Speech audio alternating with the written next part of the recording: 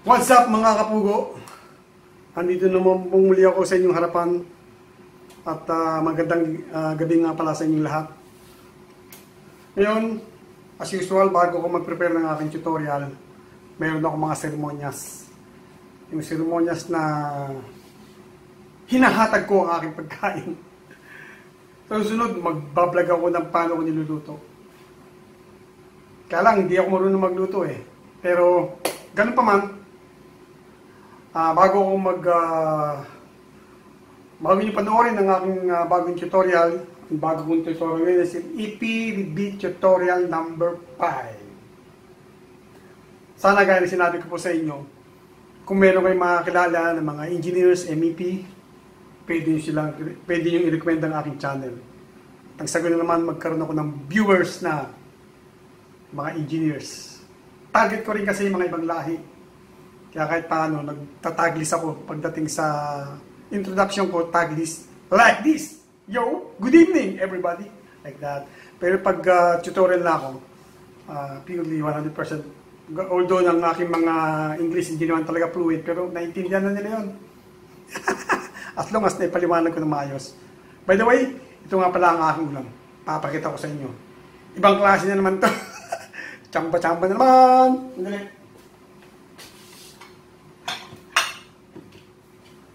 Ito ang aking ulam. Yan.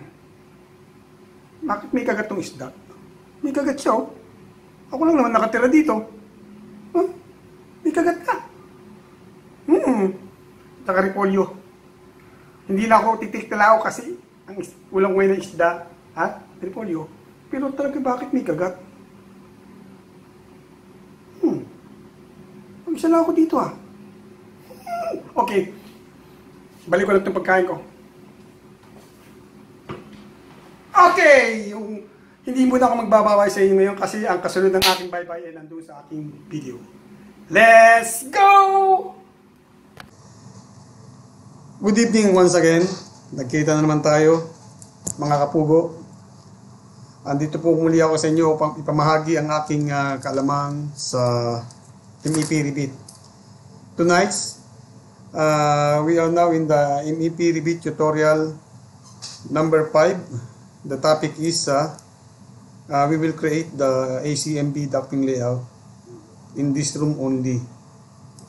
This is only the guides for you to complete the whole model. Okay. Before I start, I want to make a brief review for my ducting and system coloring. This one is done under Vlog-60, and then also the types of elbows for the ACMV. This one under Vlog-59. Tonight is Vlog-60, which is the creating ducting layout.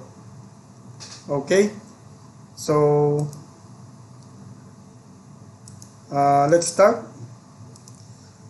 Okay, so this is the this is the model for the architectural and structural. But so far there is no ACMV layout.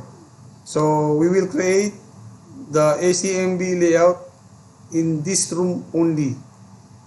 Once you learn how to create the ducting layout here, placing the exhaust air grill, placing the FCU, and then connecting all the ductings into exhaust grill, and then you may be able to complete the whole ACMV as per the sample model. Okay, so let's start. Okay, as you can see, there is already exhaust air grill and mechanical equipment FCU. But if you want to look for the location of this exhaust air grill in the Revit software, you can go to the insert and then load families, and then of course we will be using the metric, and then under the mechanical, MEP, air side components, and then air terminals. See, you can see all the different types of grill here.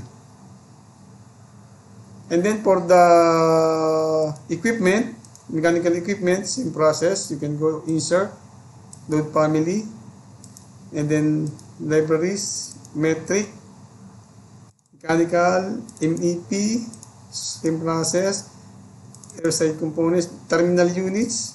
You can see a lot of FCU here, fan coil unit, and BAB outlets, different types.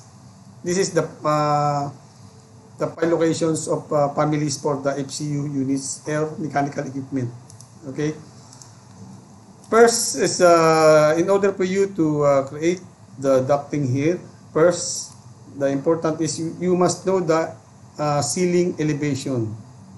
So how to check the ceiling elevation here? By clicking making a section from here to here.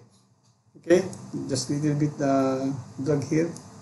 Okay, then click the section and then go to the view. So the ceiling is here,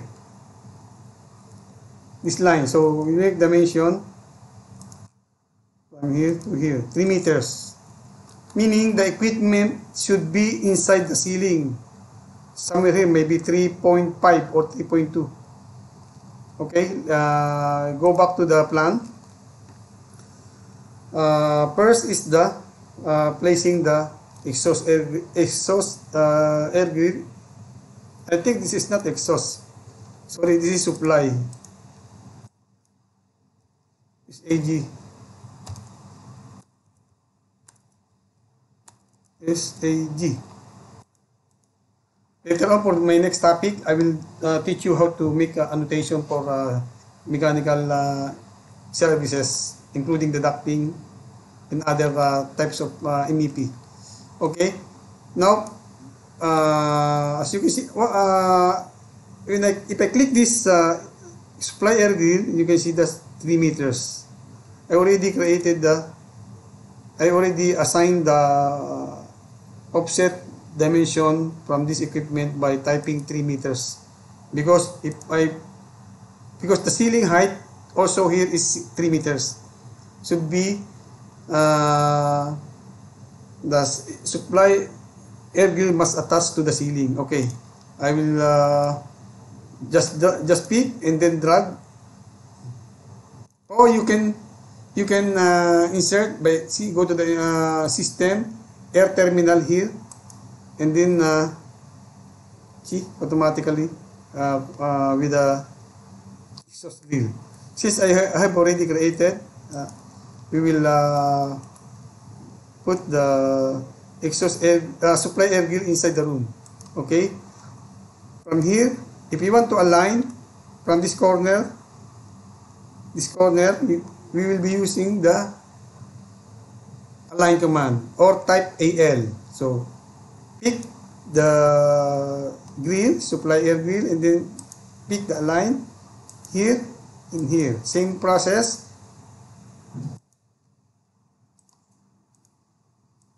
Okay. After that, you can copy. The easiest way is to copy.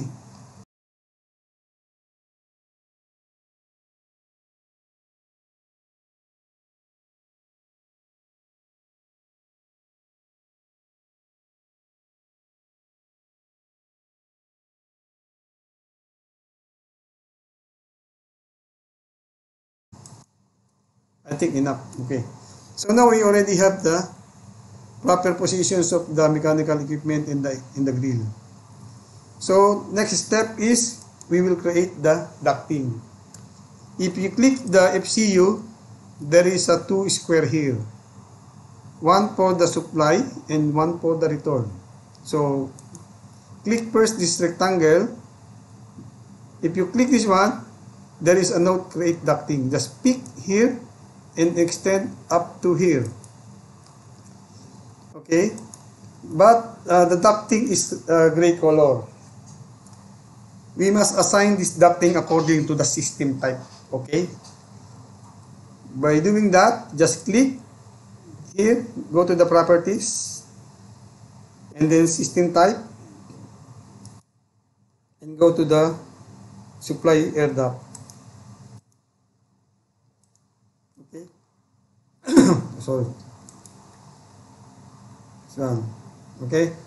After that, once we created the ducting, if look for our drawing, the size of this ducting here is 400 by 200, and then another one is 300 by 200.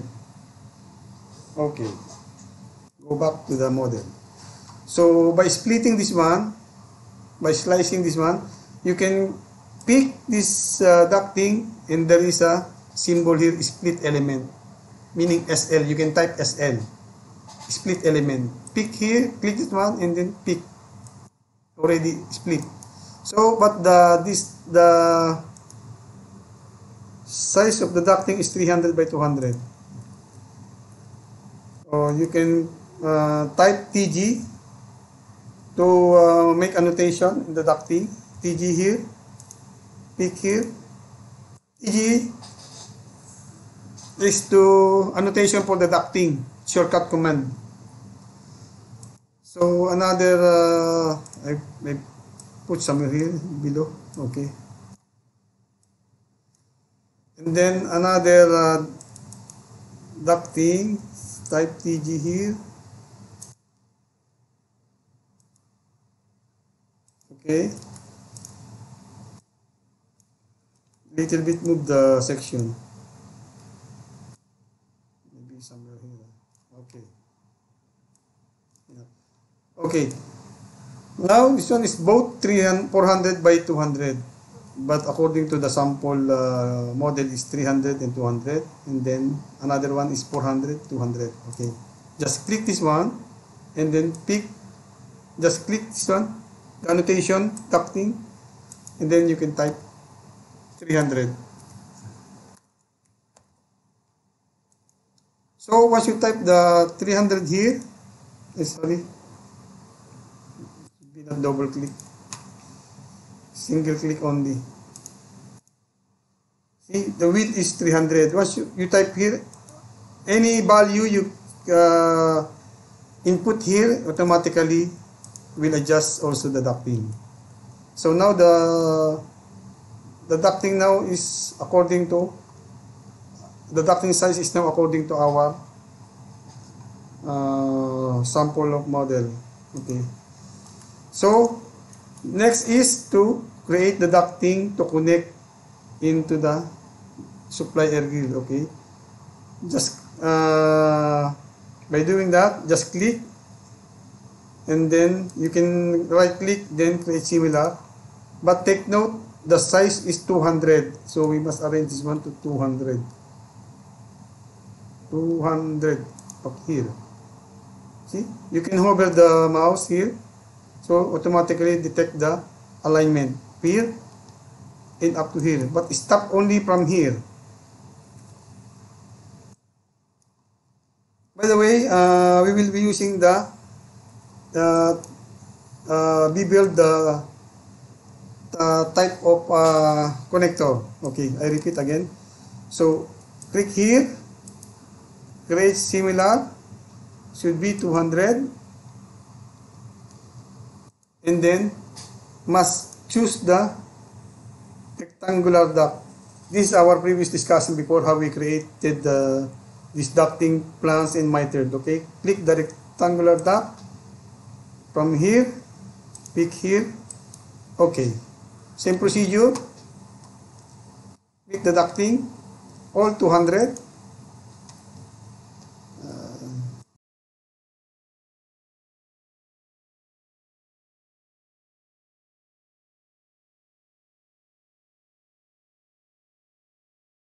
Okay, after we created all the ducting here, the next step is to connect this ducting into supply air grill. So by doing that, we will create first the section. From the section, pick here and pick here. Once you create the section now under the coordination, but there is a question mark. In order for you to arrange the section, you must click this one. We will create the view template from this section. Okay, just click the create view template and then type level 2 section. Okay, so after we creating the level 2 section template, go to the properties and then look for the view template and then level 2 section. But before you click the apply, you must assign the section and you must create the subdiscipline by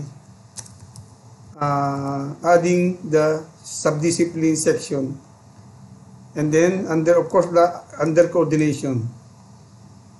After we assign the subdiscipline, discipline, and then the model, always choose the shaded. If you want to use the hidden or shaded, it's no problem, but for me, I comfortable using the shaded. Apply. Okay, and then under the detail level, always choose the fine. And then we check the section, go to the view, and then just drag until we see the floor. Okay, now the supply grill already attached to the ceiling and there is a ducting. So next is to connect this ducting and diffuser by flexible pipe. But in the section view, you cannot create the flexible. If you want to create the flexible, you must go to the plan. Anyway, before doing that, in this section, we can see there is a double bubble here. So to hide the other bubble from the other link of the model, click again, go to the properties and then view template, level 2 section, and then under overrides Revit links, click here. You can see architectural and structural. So click the by host view, custom, and then under annotation categories with custom again, pick all button and then uncheck. Same procedure in the structural. Under annotation categories, custom, pick all, apply.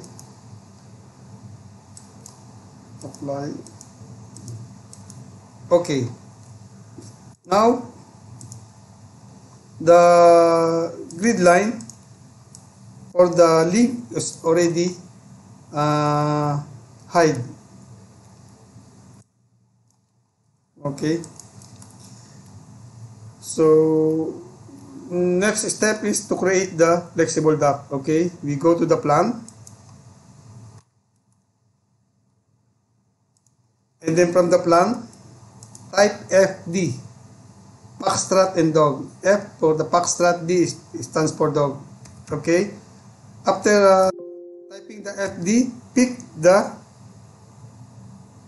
end of the duct. Pick here and then pick again the supply air grill. See, you can see already connected with the ducting and with the flexible. Sorry. So in order for you to arrange the type of the flexible, you can pick the flexible and then you can see from the properties there is a flex pattern. You may choose the flex 2 or we will use the oval single.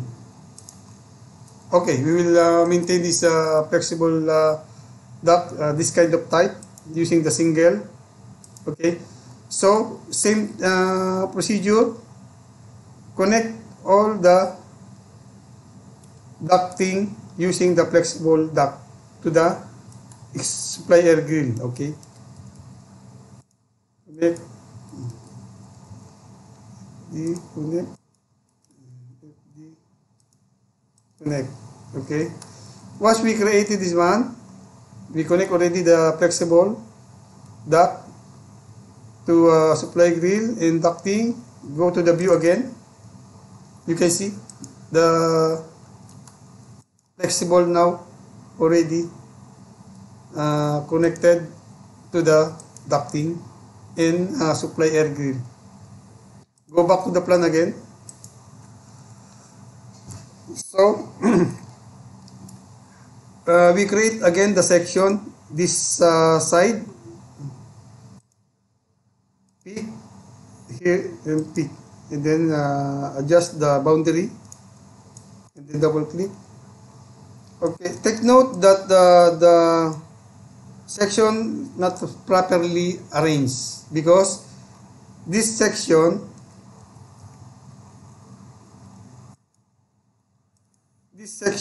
is not yet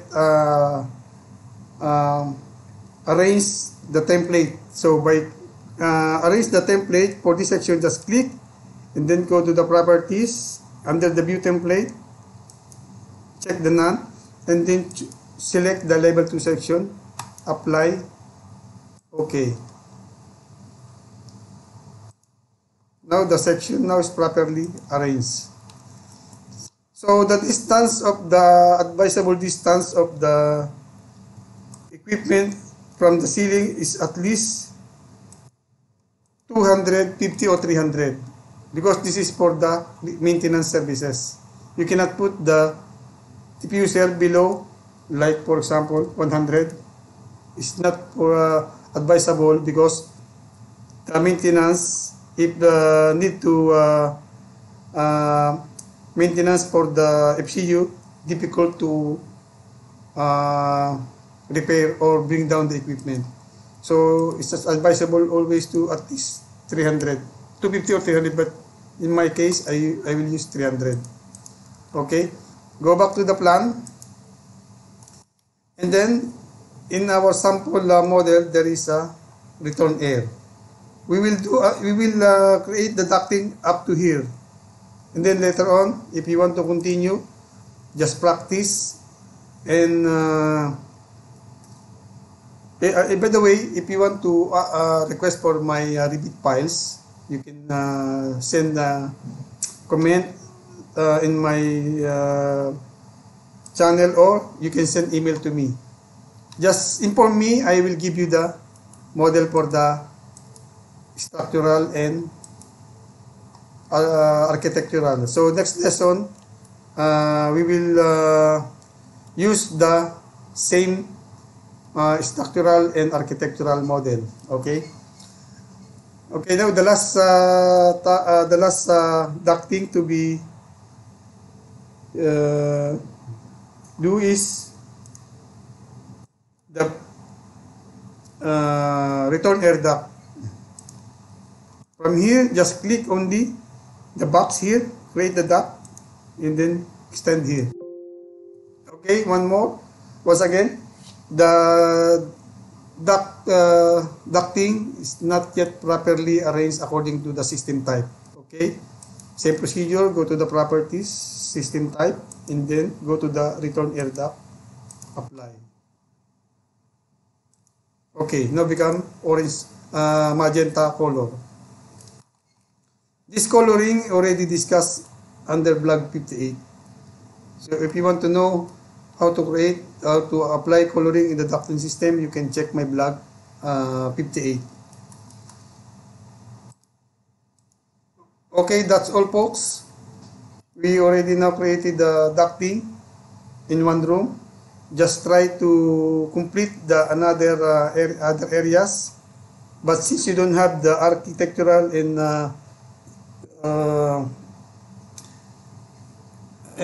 structural, you may use your own files. This is only the guidelines how to create the ducting. It's a very simple one.